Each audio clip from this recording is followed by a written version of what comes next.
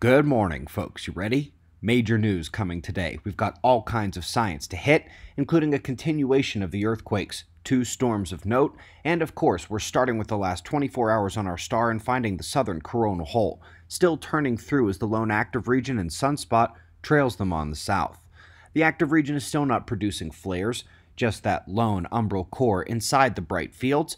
We'll continue monitoring for development of peripheral umbra today.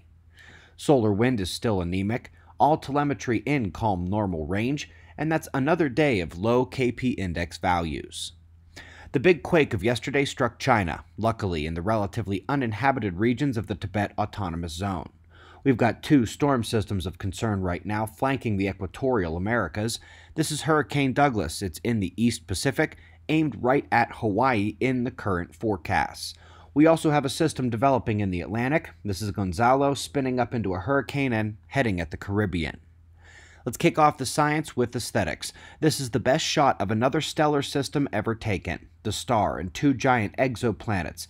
The system is found only about 300 light-years away, a tiny skip across the local galactic neighborhood, and get this, both of these giant exoplanets orbit tremendously far away from their host star. That yellow circle inside is Pluto's equivalent orbit. Well, folks, to get an idea of how all over the place astronomy is, it was huge news that they nailed down more than 24 synchrotron sources in space. But here, they are coming back and saying, no, none are actually synchrotron sources.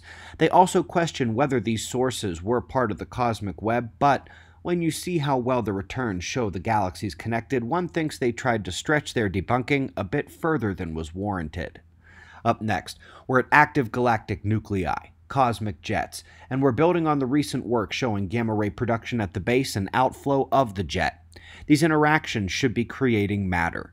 When you hear the hypothesis suggesting that galaxies pour out stars, pour out matter, well, yes, just like the sun and solar wind. If given enough juice in their models, these linear space beasts are going to end up responsible for tons of the matter that exists in space. Up next, folks, this one is huge, and we're going to have to come back to it a number of times because new doors have now been unlocked. This paper suggests exactly what you think it suggests reading the title. The sun triggers earthquakes. This has been our longest-standing claim, back to 2011 actually, and while half of QuakeWatch.net is location forecasting, the other half is timing using the sun. You all saw that yesterday with the big Alaska quake, and folks, and how they describe it as a piezoelectric process, coupling from ionosphere downward, and how the charge creates electrical effects in the ground, particularly discharge events at the fault line. Well, folks, we just watched what happens when electricity finds a fault line in our plasma lab, and yes, this is the entirety of Chapter 7 in our textbook, How to Predict Earthquakes, and the Role of the Sun. Speaking of the sun, welcome back on the show, Dr. Loeb from Harvard. He and one other is suggesting that one of the ways to get to our current solar system setup is through the existence of an early companion. Basically, they are suggesting the sun had a binary early on and then lost it. They amazingly go on to do a boatload of math, but never come back and tell us what they think happened to the binary they thought was there. It didn't kill itself, I'll tell you that. Sticking with stars and the booms they make, we're looking at an excellent paper on recurrent nova, the stars that go boom over and over in short order. The list has now jumped from 11 such events to 26 just in our galaxy. Remember that they believe all classical nova, heck anything sub-supernova death of a star, is likely to repeat, even on super long time scales. There are now more than double the number of stars known to do what we believe the sun does every 12,000 years or so.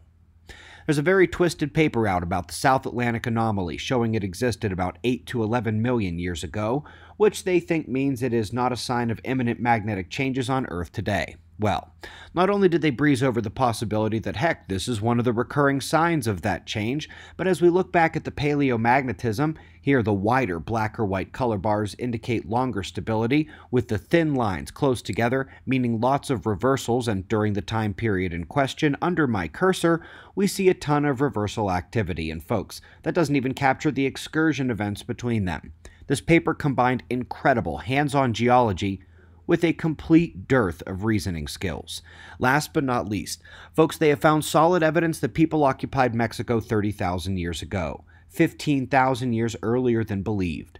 Right now, there are some disagreements from experts crying about the huge gap in time without any evidence of occupation, and I might remind them that the Americas have not fared very well the last two catastrophe cycles, including being the primary target of the micronova shell and impactors during the last one about 12,000 years ago.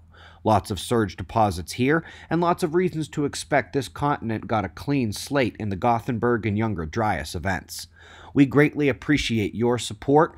Folks, the sun and earthquakes. I'll link that electric ground stimulation video below. Chapter 7 in our textbook has pretty much been vindicated into mainstream science now. We've got your wind map forecasts and shots of our star to close, and of course we'll do this all again tomorrow. Right here, but right now it's 5 a.m. in the new Valley of the Sun. Eyes open. No fear. Be safe, everyone.